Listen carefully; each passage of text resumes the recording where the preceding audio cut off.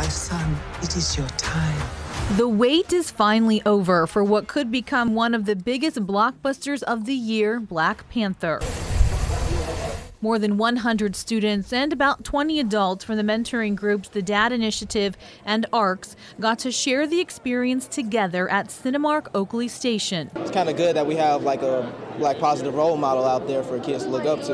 Black Panther, man, he was always one of my favorite superheroes. You know, everybody used to seeing white superheroes, so it means something. It means a lot, man. For these young men, a ticket to this advanced screening is something they had to earn through their mentoring groups, a positive reinforcement to keep working hard in school and in sports. Some of us didn't think we were going to go this far. With them motivate us, they tell us stories about how they've made it and how they've been through it.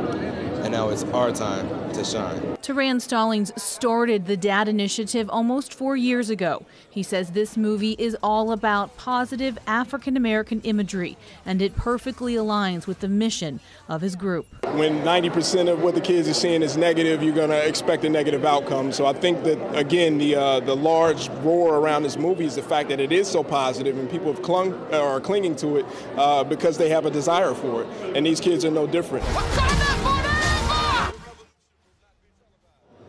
And those kids were so excited to see this film. Experts predict Black Panther could bring in $165 to $180 million for this long holiday weekend, which would set a record for any February debut of a movie. Reporting live tonight in Newport, Emily Wood, WLWT News 5.